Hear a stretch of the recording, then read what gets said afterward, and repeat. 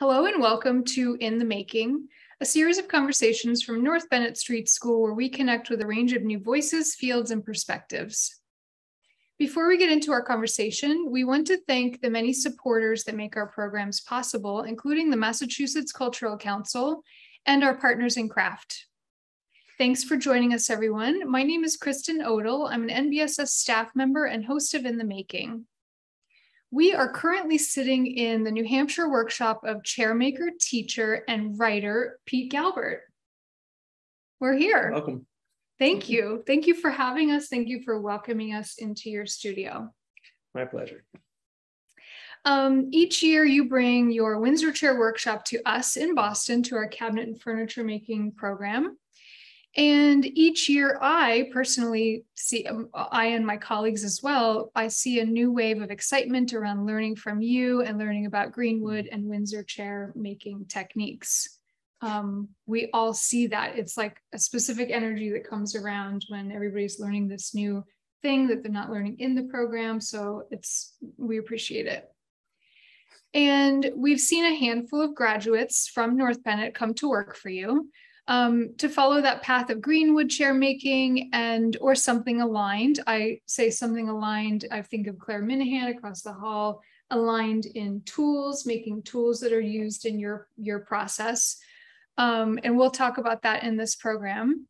But that's why we're here, is talking about sort of the business owner's perspective on hiring or working with or collaborating with our graduates from our cabinet and furniture making program.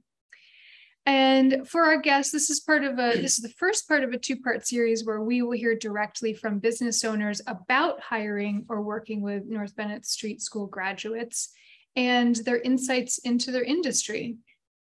So once again, thank you, Pete, for having us here. My pleasure. And let's just start by tell us your background, how this came to be and how you got to this spot. Okay. My background education-wise is actually in art, painting, sculpture, drawing, things like that. And in the early 90s, I got really interested in pursuing woodworking.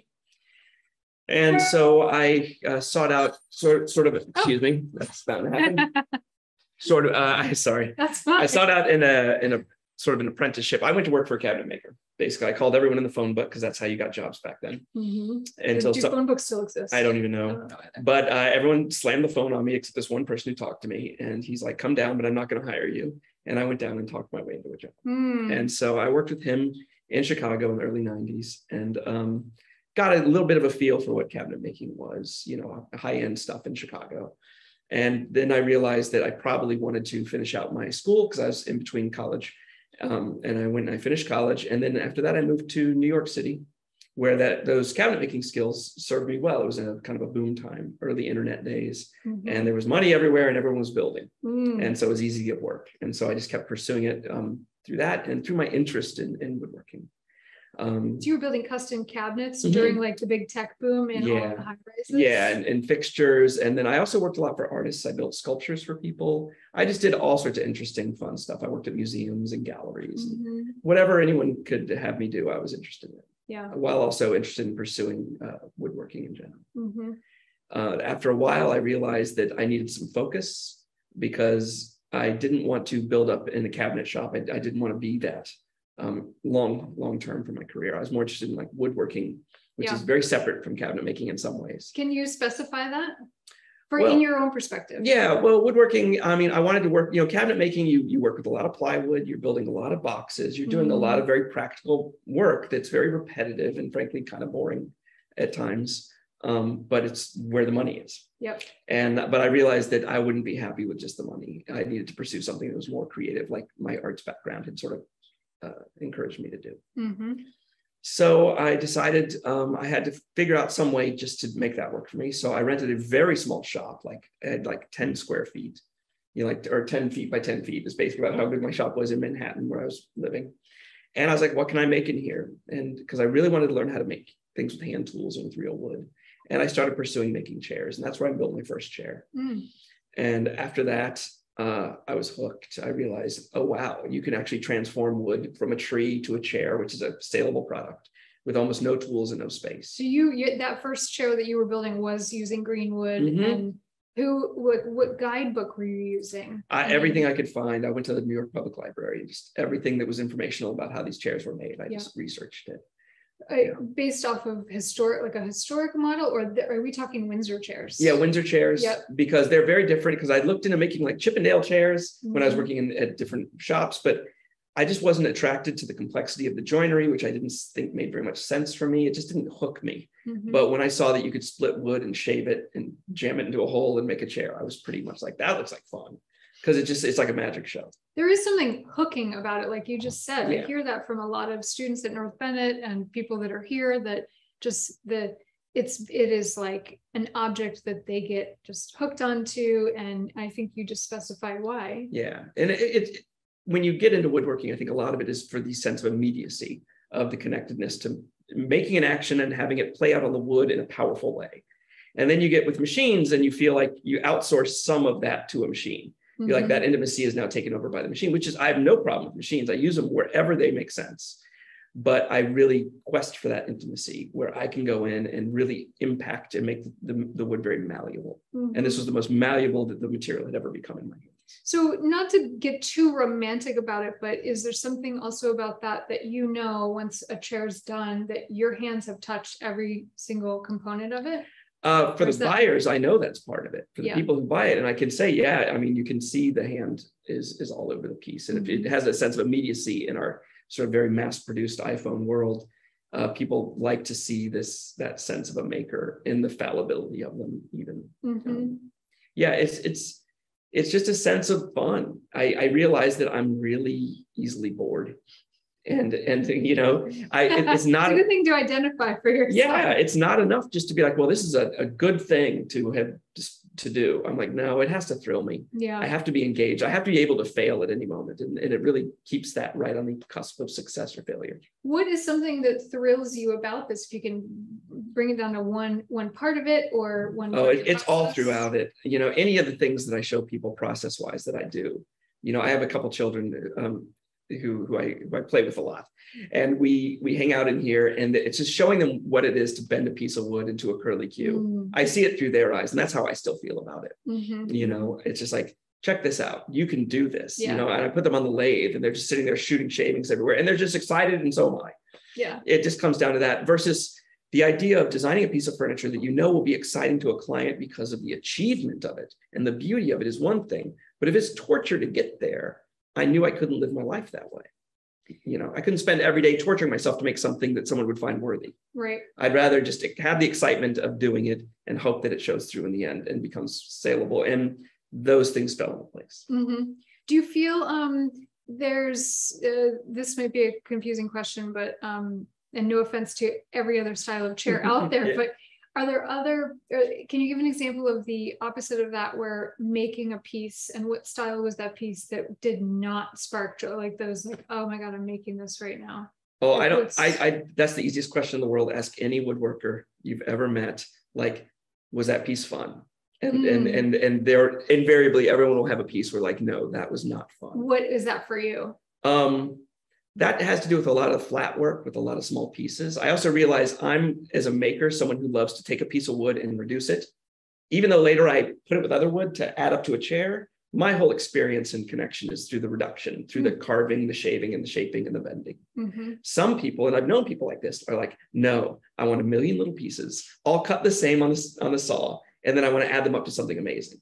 And that's that's an additive way of working versus a subtractive. And I'm much more subtractive, more sculptural. Right. We're going to get into some connection points between you as a business owner and an employer and graduates from North Bennett Street School. Before we do that, for our guests here, there is a graduate sitting on the other side of this camera, and I'm going to ask him, Kolin Schmidt, the same question. What is a piece that drove you nuts that you would say no? You can just speak. Sorry to put you on the spot. No, that's all right. We're going free here. A piece that first drove me nuts was my first Windsor chair. Well, there you have it. See, and the reason is because it is a much different way of working a material that I, at the time, felt pretty comfortable with and felt that I understood in a lot of ways. But it turns out the technologies and the techniques used are so different, it garnered this frustration and these new learning curves that I wasn't prepared for. But as soon as you do start to grasp them and understand them, it informs the rest of your work so much more, working with dry material, so on and so forth, that the whole experience becomes so much more valuable, working both green and dry. Thank you for that. Yeah. And we'll see Kolin in a little bit too. He'll pop his head around. Thank you. Sorry to put you on the spot, but hey, we're here. It is a very different way. I always liken it to like, you could take someone who's an expert at making wedding cakes. It makes the most elaborate, beautiful wedding cakes in the world, and say, today we're doing barbecue. And that's the difference between like making flat work, you know, and doing chairs. Right. And then you add another element when you go to the greenwood. So it's just so different. I get woodworkers all the time who are like, I've got 40 years experience, but they really don't know the first thing about working with the greenwood. So it really changes a lot. Okay, so a direct question about drawing that line between you as a business owner and North Bennett Street graduates. Is there a common thread that you have seen in graduates of our cabinet and furniture making program that's a quality that is like, as an employer, is yes, you got it? A lot of what I'm looking for has very little to do with what they can do, but how they learn to do something. And I think that's what the school is kind of all about, which is like teaching you to learn, hopefully. So it's that capacity to engage a new process, take it on and do it well. That is like, that's the arc of everything you're going to ever have to do in your life in making. And so that's what I want to be observant of, you know, is that ability to be in that moment of failure and still keep going. And then also take it as an opportunity and not just a soul crushing moment, you know, but also to thrive in that. If you can thrive while learning, and I think that's what the school has to offer, which is you're going to get such a crash course that hopefully you don't think of it as like, now I know everything, more as like, now I know how to start learning. Because when people get to me, I still have to show them what I expect and what they need to know, because they don't. You know, it's kind of like, I think lawyers often say this, you go to law school to learn about the law, but you have to work with a lawyer to become a lawyer. You know, you actually go out of there and you know nothing about practicing law. Oh, absolutely. And it's the same thing here. It's like, I know that they come with a deep foundational awareness, but that's so different than the skill of practicing it.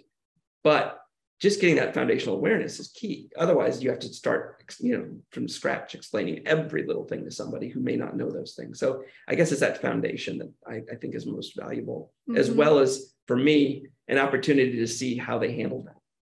Yeah. You know, so when I you're learning your methods or just the school's methods, I just what I see Dan Fay has set up with the program. I see how they come through it. I get to watch their progression. I was saying before we started, I see them 3 times. When they first get there, when I work with them a year later, and then when they leave. Yeah. And watching that arc of achievement, it tells me a lot about them. And it's been hugely fun and valuable to be able to go, oh, because not everybody who I end up working with or really enjoying collaborating with is fantastic in the beginning. Yeah. Often they're the worst. Yeah. And then I watch the arc of how they change, and it's that ability to grow, change, and learn that says to me, okay, that's somebody I can invest in and who I can get value from.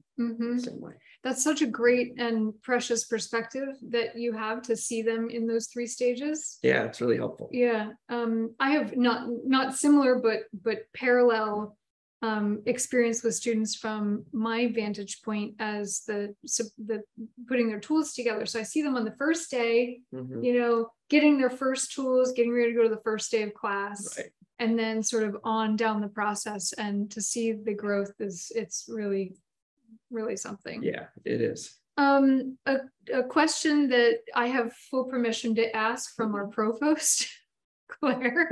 Can you identify any bad habits that have come out of our furniture making students? I would say it comes down to expectations. You know, it's such an intensive that I think it can be very confusing to them when they hit the reality of the work. So the reality of post school. Yeah.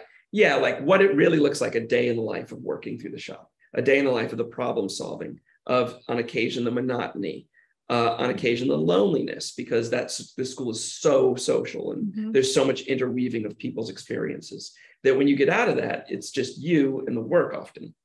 And you have to motivate yourself, keep yourself company, and also solve all your own problems. Yep. And that is a challenge. And finances, taxes, everything. Yeah, it is just a steep drop off that I always encourage people to look at their first year as a complete wash out of the school. Because you went through such an extreme curve, your life will not continue on that trajectory. It will change.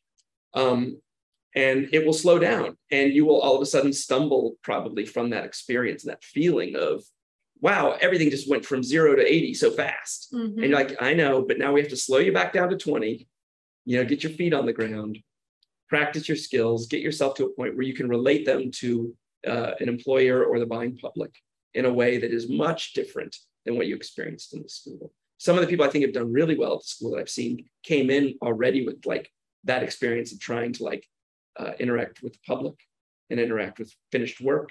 And then they go to the school and then they come out of it like a rocket ship, right? Depending, and so it goes different ways. It's what you're prepared for. I think we've all seen my friend Aspen come to the school and just shoot right off into the, and that had to do because of 15 years of previous work she'd done. She'd been an artist and she'd been thinking about making work and interfacing with the public for a long time. Yeah. So I think those are things you can't subtract from the equation and expect and not count into what's going to happen to you. You don't just come out of there, and jump right into it in a way that you might expect. So I think that's something you can't really tell people they have to experience because it's supposed to be a lifetime pursuit. The minute I know what I'm doing forever for the rest of my life, I'm quitting. The point of this is because it's fun, and it's fun because I'm learning. Right. Ask Colin or anybody who I'm working with. They'll tell you that it's all about what can we do next? What don't we know is interesting. That's a hard way to make a living, though.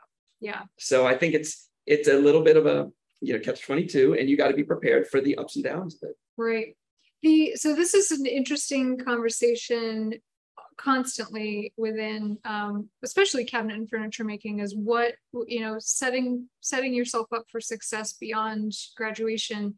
And my question is about how much do you attribute and that's for you to say if it's a success or not, what you're doing here. How much of your business is attributed to your just like fearless drive because you're doing this, you're going to make it happen, and just straight up hard work, as opposed to what's their special sauce is what I'm getting at. Oh God, yeah. Fear of starving. No, that's a good one. Yeah, it is motivating. It is. I look at it as like the strange soup of things, that comes together is made of so many different little ingredients. And there were times I was like, well, I just wasted 5 years on this or this part of my life on that. And all those things at some point or another come back to help me or restrict me. It depends. I mean, any education you have is either going to, like teachers, a teacher will show you all sorts of great stuff. They'll also teach you their limits, and you've got to be careful about that. And I've done that to myself many times over in different ways. Yeah. I've brought myself forward and held myself back through hard work and ignorance, equal measure sometimes. And so you feel like you're going nowhere, but then often somehow the ignorance will drop away, or the resistance to whatever you need to do will, and then you can make strides. Maybe, your assumptions about what are holding you back, and you give up those assumptions, and then you just learn a few things. Yeah. And you go great. Yeah, I mean that takes us back to your referencing a person's capacity to learn. Yeah, huge part of that equation, which then ties us to the secret sauce, which from what I'm actually getting from you is just like steeping yourself in reality. What is the reality of a career beyond graduation? Like you have to face those things, right?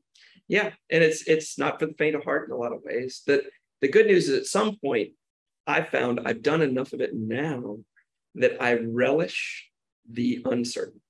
Like, and my friends like Kelly Harris from the school who I worked with on this tenon cutter, we were working on it for a week or so together. And I was so excited when we got to a delicious problem.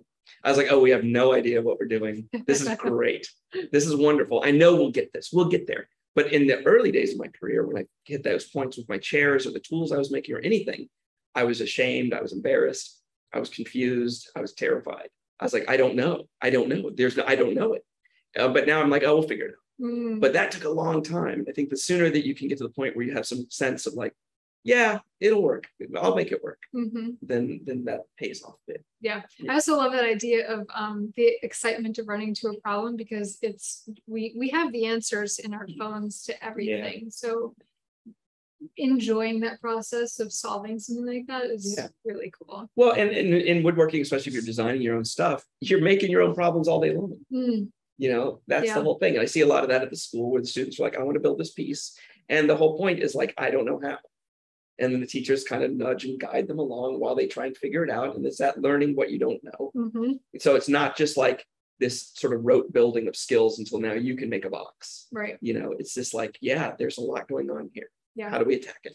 From your experience working with our graduates, what is something that we're missing in our curriculum? Again, another approved question.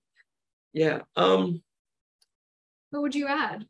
Here's the problem. If you put me in charge of that curriculum, I would do so much of a worse job than Dan does. DFA is, you know. Yeah, and that's one of the biggest reasons I work with the folks there and do it, because what I've seen him do is to really try and structure it to give people the opportunity to rise to the level they're capable and to give them everything possible. That's what he's been doing, and that's why I get so enthused by working with the folks right there. So I don't know how to do that. I don't know. Well, let me give you a sort of a path to follow down. Okay. There have been many graduates who have said, and you know, the curriculum, Dan's job is amazing.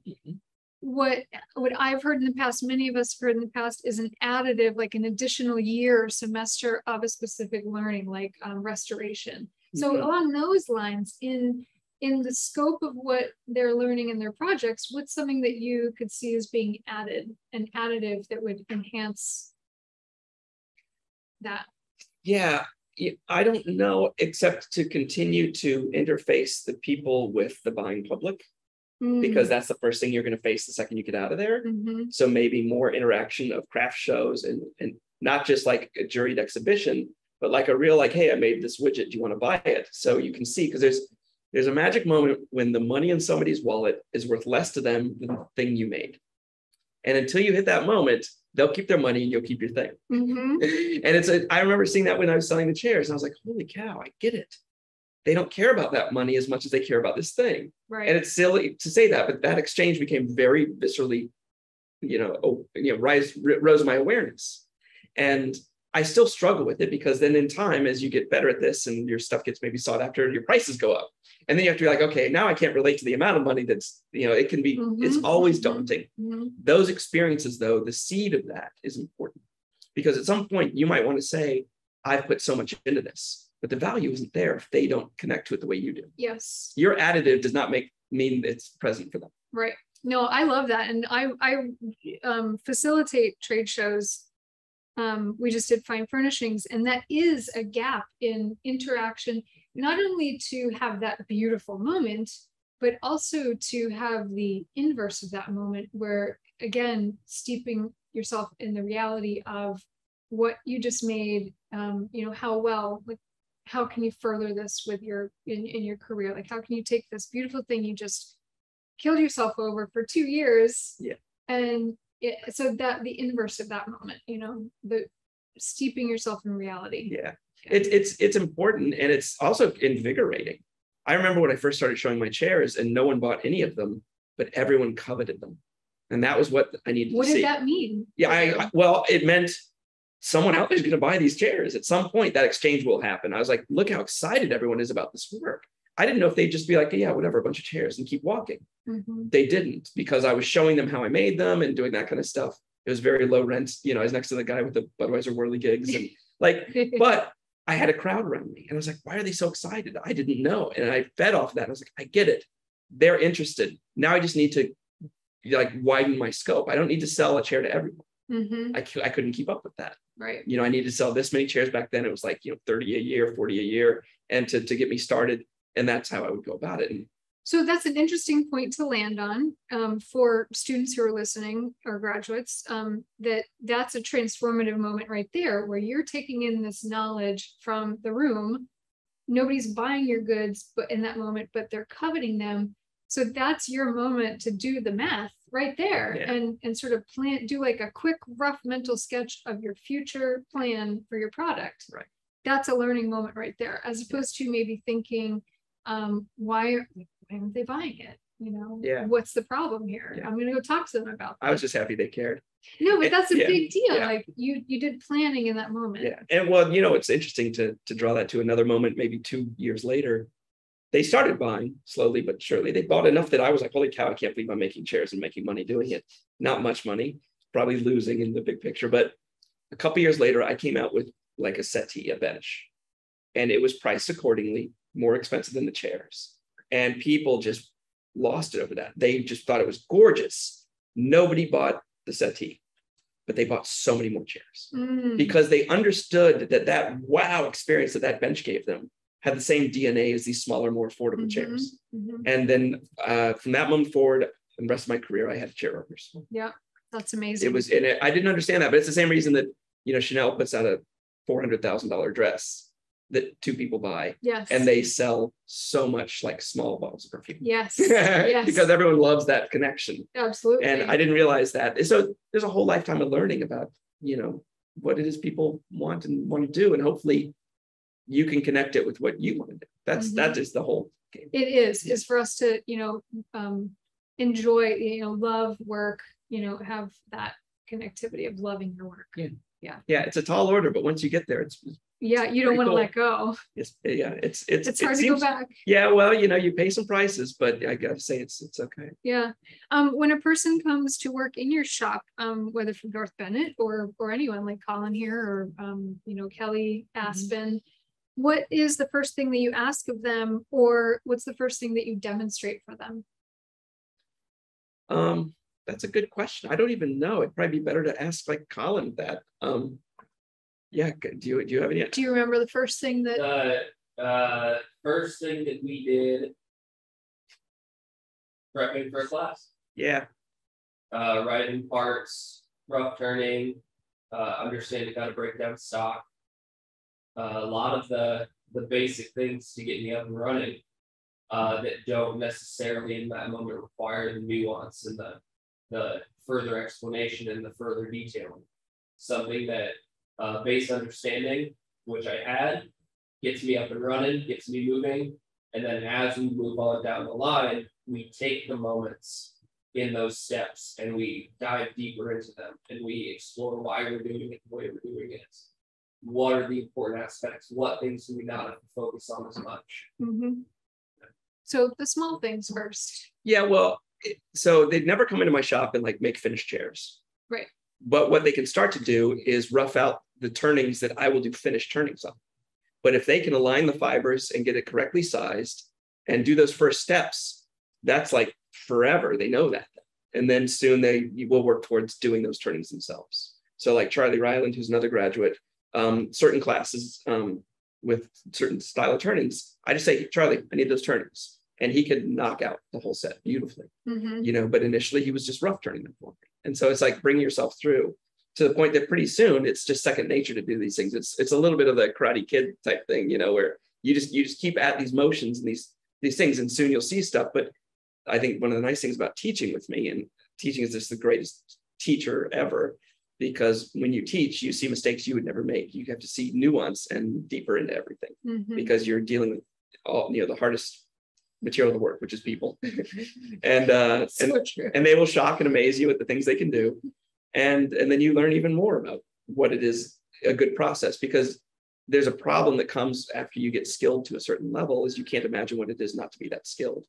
So you can get highly skilled and become a terrible teacher because you don't know what people don't know anymore. And it's always reconnecting to that moment where they're just blindly facing this material going, what do I do? And that's why teaching is really, it keeps you pretty fresh. Yeah. So that kind of what we were just talking about kind of speaks to my next question. What's more important for you in your business with hiring an employee, their skills or chemistry between, in the shop chemistry? I have to have both. Yeah. Yeah, you can't have one or not the other. Yeah, you have to be able to speak to each other and get along and connect on the work and be simpatico and all that stuff. But then they also have to be able to just do the work. Right, because obviously it's a wood shop. There are tools and sharp things and machines. Like you have to be confident. Yeah, exactly. And it takes, the nice thing is having taught so much, I've hopefully built up some sense of like what people are capable of.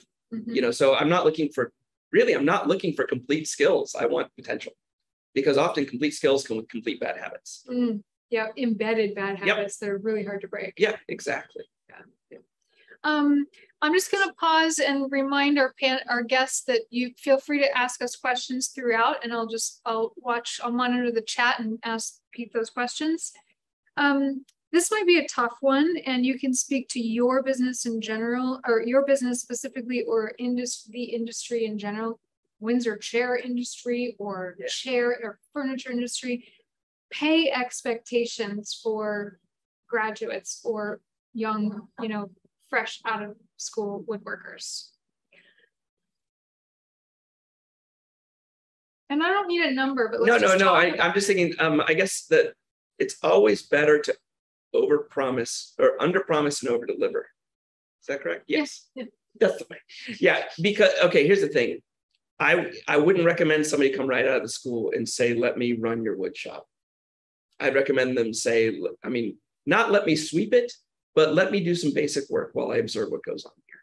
Let me spend some time quietly learning without the pressure of you're supposed to know this. Because it's a kind of, most of what I ever worked with, it's a bit of a cruel environment if you come in claiming to be able to do a lot. Because it doesn't just mean you can do it. It means, can you do it fast? Can you do it repeatedly? Can you do it at a high level constantly? Do you have quality control? And can you do that without struggle? Because if you're struggling, you're going to burn out. There's certain things you got to be like, no, I can do this.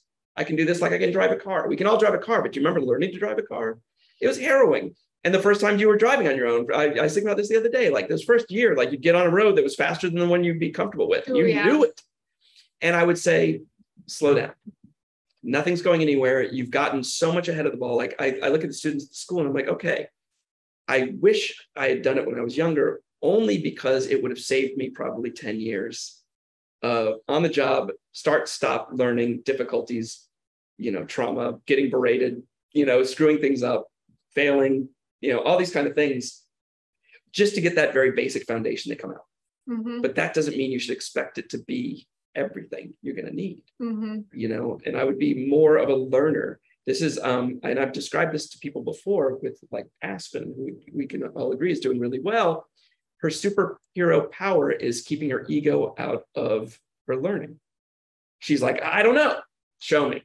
Yeah. I'm like, do you know how to do this? She's like, nope. And I'm like, okay, great. Let's start there. And then she very quickly picks it up.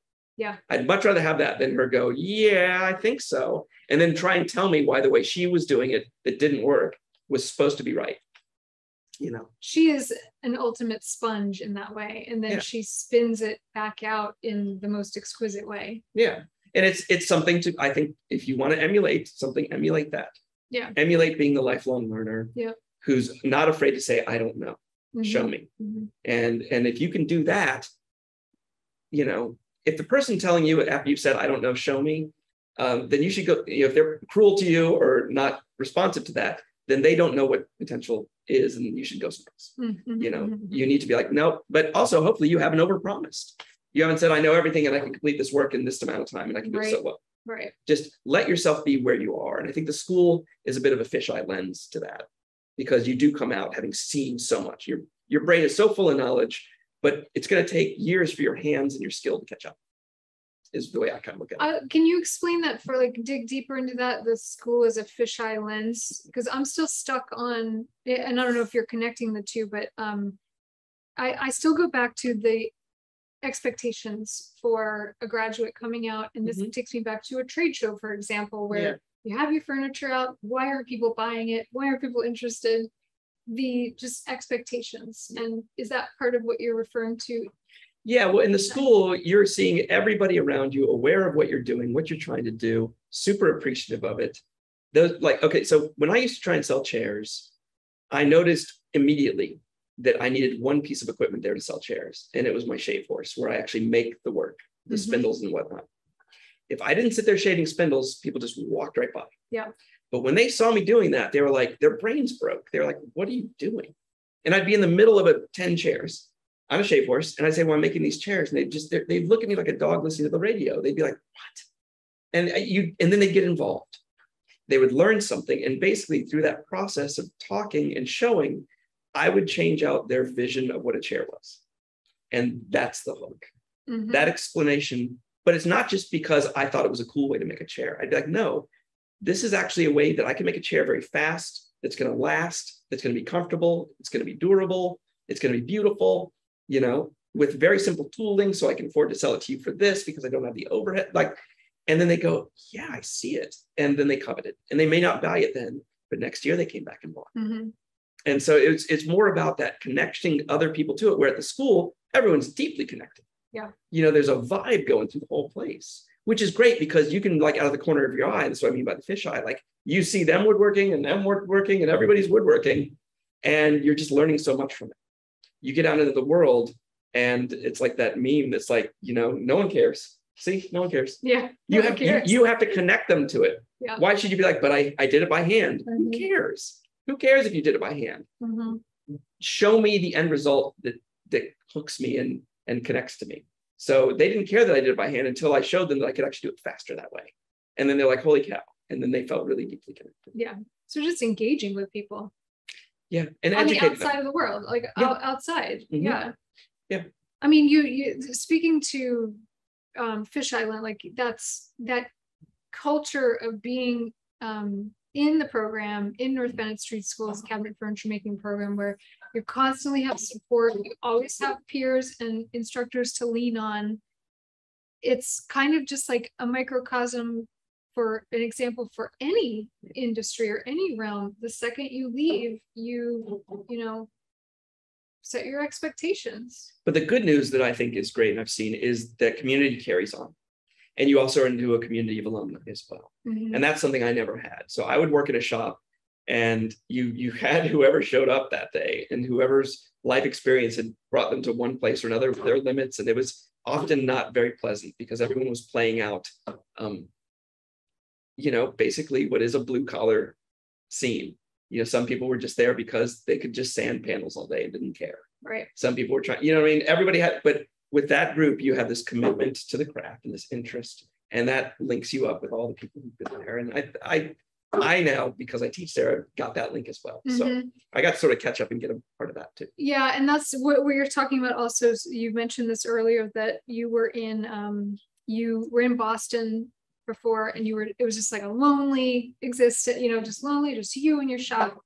And that's one of the beautiful things about the craft world and this universe is that there's such a connectivity. It's all generative for all of you. And so then you moved into the shop where you're surrounded by other people that are like, oh, how'd you put it? Like, oh yeah, I exist. Yeah. Right. Oh yeah, there'd be days you just be like, who cares? I just put this chair together. Who cares? No one cares. No one cares. Yeah, it can be that way. It's nice just to be amongst peers for sure. So I think finding yourself some sort of a shop where you've got connections that way is really helpful. Yeah, and staying connected, you know, keeping that thread of connectivity is clutch. From what I've seen from woodworkers who have graduated North Bennett and evident in your business here, is staying connected. Yeah. Yeah. Yeah, it's a big part of it. What was the toughest thing that you've had to learn in your career? Gosh, that's a good question. I think I'm still trying. That's the problem. That something really hard. Give us some joy, make us cry. Yeah, right. Here's the thing, and anyone can do it, but do you want to? Like, you can make a living making, you know, turning 1,000 of something every day. You can make a living making popsicle sticks, basically. That's a wood product. It needs to be cut. There's so many things you can do if you're willing that you can do that. Okay. So that's the hard thing is like, what do you want to do? And what's it going to be that makes that so much harder? Because if you're willing to make boxes all day, I always joke that in here we make shavings, but across the hall they make money, because they make such beautiful high-end cabinetry. Yeah. And oh my gosh, that's where money is. And they make such good money. And it's so wonderful. And I love that they do it. And they do it to such a high level. I admire their work. I don't want to do it. And recognizing that and being like, oh no, what am I in for? You're effectively asking to be some form of an artist. Some form of somebody whose creativity and connectedness to the work matters. Right. Nobody buys the cabinets because the maker is so deeply connected to that specific kitchen cabinet where they keep their colander. Yep. They just want a really nicely made box, and they'll pay for it. So doing this other thing where you have to imagine your own value, transform it, and get it to someone else. So it's not about getting your ship to float. It's about steering it. Because you can make popsicle sticks, you can make widgets of all sorts and wooden stuff. You see it all the time where people are making stuff. And if you can do it fast enough and cheap enough, you can make a living. What is a widget? What's that? What is a widget? You keep saying. Oh, I'm sorry. And you're not I've heard that before. A widget is any physical object. Okay, got it. Yeah, you can make anything. You can make cutting boards. Yeah. You can make anything you want. But I've seen so many people struggle with like, oh, I see, I got my ship to float and I hate my freaking ship. The problem is it's not going a direction I like. So it's really steering it.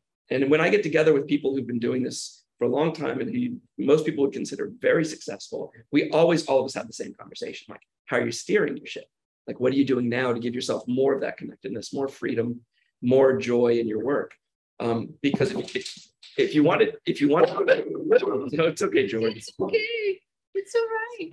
Because if you want to just make money, you should, carpet cleaning there's like so much money in carpet cleaning. Garbage collecting. Yeah, there's so much good jobs out there. Tiling. Oh my gosh, if I could get paid like a tiler.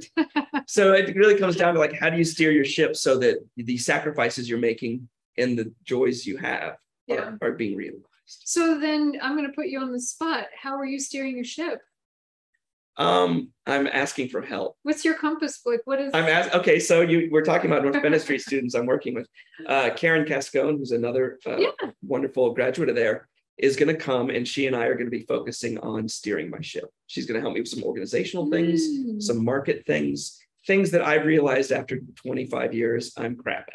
Market is in trade shows? No, just more like the market, the furniture market. Just how can I spend more of the time doing what my value is? So for instance, these days as a self-proprietor, I end up spending too much time emailing, too much time computer working, not enough time creating the value. People don't come to take classes with me because I'm, can make a hell of a spreadsheet. They just don't.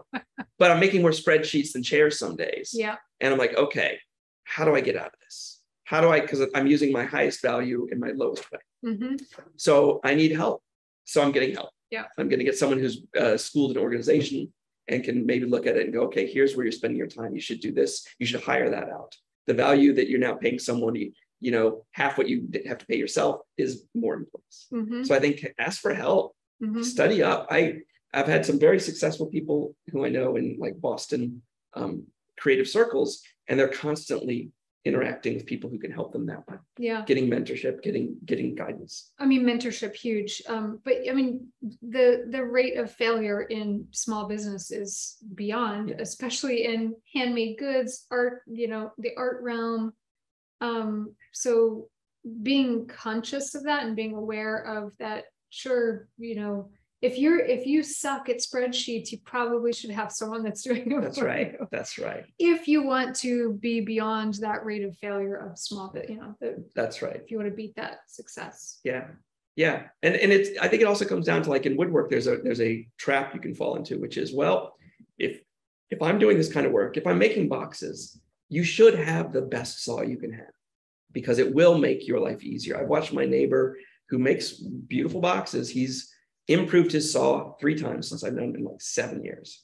He had one that was okay. Then he had one that was good. Now he's got the one that's awesome. It's really easy to jump to the awesome before you need it, and go, well, but if we're making boxes, awesome would do it. So you tool up ahead of either your interest or your market. You're like, we are set to do this thing and there's nobody buying. Or our overhead is way up here and our fluctuating market is all over here. but we've locked in our overhead. Those are all things that when I made chairs, I was like, okay, I don't owe anybody money for my tools. Right. I was making them literally in the back room of my house. Yeah. And that all meant a lot to me, being able to be more playful and open, where if I had been paying, like now I have overhead, and it can be a little crushing. Another reason I want some help, because to have a shop as big as I've got now and to have help, I've got to think ahead, really in advance. I got to do a lot of planning. If I had had that initially, it would have been very much crushing for someone of such low skill at that. Right. Well, I mean, being smarter on your tools, though, I love that you brought that up, because I have a weird analogy, but it makes so much sense. But the idea that sorry for the light, Pete. Sorry. I can just move. Oh, there we go. There we go. How about that? Using what you have and believing in your own, like trusting in your skills and your aesthetic and leaning on that to create a niche for yourself, using the tools that you have, as opposed to, I'm going to go set up this beautiful shop and before I have a product. Yeah. And a simplified analogy that I just have to get this in is, you don't need the best tennis racket you don't need a brand new tennis racket to get on the court and play tennis. You can just use the one in your garage that's been there for 15 years. Yeah. So yeah, absolutely. You don't need those be reasonable. Yeah. I carved my first seat with like a bent piece of metal. There you go. I just ground it and sharpened it. And I was like, okay, I don't have, and I started making my own tools because I couldn't find them. They didn't really exist, the specialty tools I wanted. So yeah, I tried to keep my overhead really low. And I still struggle with that a little bit. And we're still pretty lean and mean here. Yeah. Actually the other day I did something I'd never done before, which is I looked up, I was like, what's a good business profit? How much should I be, if I look at my gross intake? Google that? Yeah. That's funny. And there's all this information like, well, here's a good business profit. And I was shocked. Like, I was like, we're killing it. Like, and that doesn't mean we're making so much money. It means that the ratio between what we take in and what we spend is really good. And I didn't ever look at that way. And I'm sure a mentor would have been like, what's your business ratio? And I'd be like, oh, well, that's obvious. Yeah. And he would have been, she would have told me like, that's bad. Right. You're spending too much money, or you're doing great. We were somewhere around 30% or something. Like restaurants were like 3-4%. I was like, holy cow. Well, I mean, especially in the first years. I bet you can trace that back to you using a scraped piece of metal for some of your first products. It's just you relied on what you knew you could put out there aesthetically, design wise. Like you leaned and trusted yourself. Yeah. Is that fair to say? It is, but I think it would be a disservice to not mention the like many years I spent making very little money. It was not like it took me a long time to get to the point where I was like, oh, the ratio of my effort to my income is really nice now. But I'm in my 50s now also, but all through my 30s, it was a pretty rough ride of like, this is a lot of work and not a huge turnaround, but I also wasn't going into debt because of it. Like I've never owed money on my tools, that kind of thing. Yeah. But that was probably your threshold of that level of I'm doing what I love, like that balance. I'm not making a ton of money, but I'm at least doing something I love. Yeah. I already knew how to make money, real estate. There again, that is the way. Yeah. We're in America. Like if you can get real estate or whatever, there's a lot of ways to make money. And if that's your pursuit, then you will find something better than making stuff in any way, shape or form. And if you're really driven to pursue it, that's the key. Because it will not be handed to you. Right. Yeah.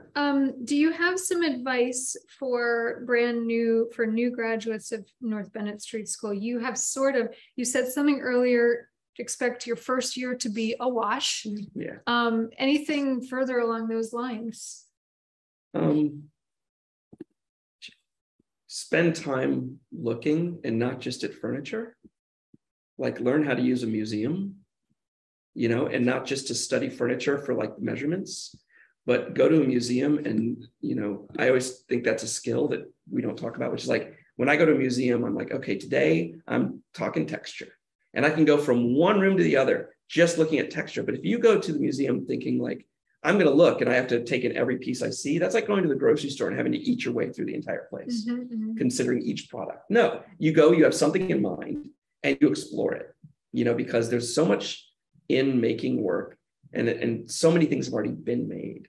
Why not go learn from them, but learn how to learn from them? And it's not just like appreciating that you could copy it or there's elements to it, like study the comparatives. So when you look at texture and in, an Egyptian textile, and then you look at in texture at a Japanese bell, and you look at how the artisans did from one to the other and how they're interacting with it in form and technique, I think there's a lot to be learned there. So you could do that with color or form or scale or proportion, and looking is huge. And it's just like an arts education. I think it's funny because for years I was like, what did I just do? But it's pretty valuable to be able to see those things. It's just also mind opening around just specifically, it opens your mind to expose yourself to the diversity of makes of everything, in a museum is a great spot because you're going to see things from all over the world. Yeah, it's a way that it's the same way as reading a book. You can talk to, hear somebody's thoughts from thousands of years ago. Yeah. In a museum, everybody's there. Quick question from a guest. Could you talk briefly about sales? You kind of did a little bit, but let's further that. I know a lot of furniture makers who make beautiful work but have trouble selling. What do you have to say about that? I don't really know. See, one problem I have is that I've lost context of everybody else because I've been at it too long. So everything I do now is too specific. Like I wrote a book a few years back. How that affected my sales, I can't say, but it has. So I feel like I get less and less appropriate a person to ask this of at some point. But I think a lot of it comes back to connecting to what people really value and what really captures them. And there's so many different markets. Like there could be designers who are buying for the very wealthy. I think it's a poor choice to try and sell things to wealthy people. There's not that many of them. A lot of people competing for their dollars, and they're picky as can be. So what is it that you can sell? Like I had in my early years, like the town library clerk paying me out of every paycheck for a chair. And then at the end of the year, she got her chair. Like the work I was making was valued by people across this wider spectrum, I guess. If you want to do high-end work, well, there's an old adage, what is like sell to the masses and you'll dine with the classes, and sell to the classes and you'll dine with the masses. Like if you sell just to wealthy people and that's what your goal is, you're going to struggle and you're not going to get wealthy yourself. That's not your road to wealth. People get wealthy how? By selling one thing to everybody. You know what I mean? And it can be cheap, but because they sold one to everybody. Right. And I'm not saying to dumb it down to the point where you're doing mass production. But if your goal is to do a niche market, that's just the narrowest of markets. How are you going to make that work? People are going to go, wait a second, what? And I remember when I started, my grandfather was like, who would pay $1,000 for a chair? And he was right. And that was an important lesson to me. Of course, I sell them for more than that now. But at the same time, that's the problem well, which is this man. And frankly, he did have enough money to buy a $1,000 chair if he wanted, but he wasn't going to, and he didn't see the value. And it's a way of relating to people and their money. You can't just think that like I found that the wealthy people often hold their money tighter than anybody. Where I found the people who were buying my chairs after a few years of doing it were people who were probably around my age now, like in their 50s. They had made enough money to be comfortable and wanted nice things that would last. Yep.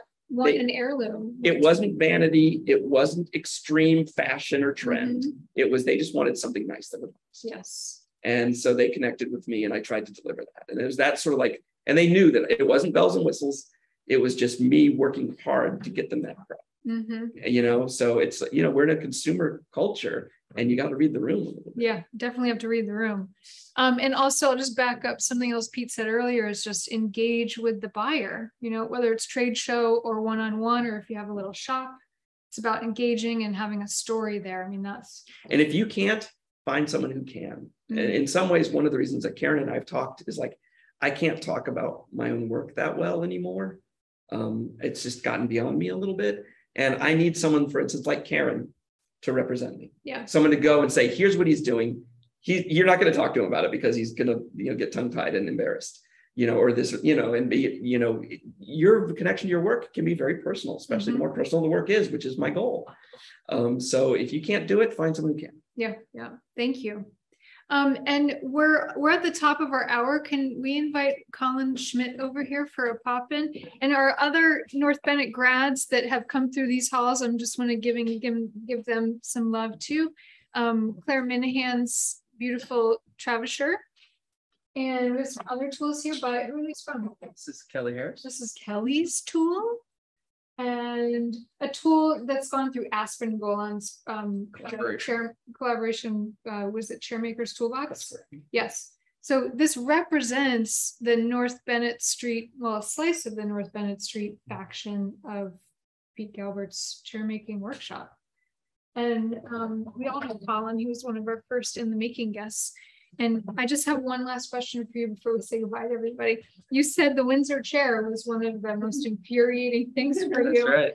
Point to what part of it was the most infuriating thing for you. The spindles. There we go. Spindles. But now he's working here in this shop. That's right.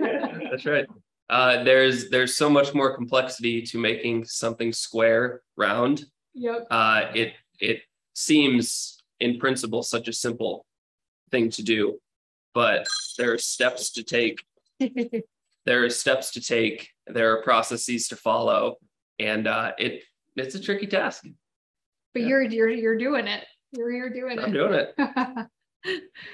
All right. Well, that is our program. Thank you, Pete. Thank you so much for letting us crash your shop. My pleasure. And thanks to Georgia.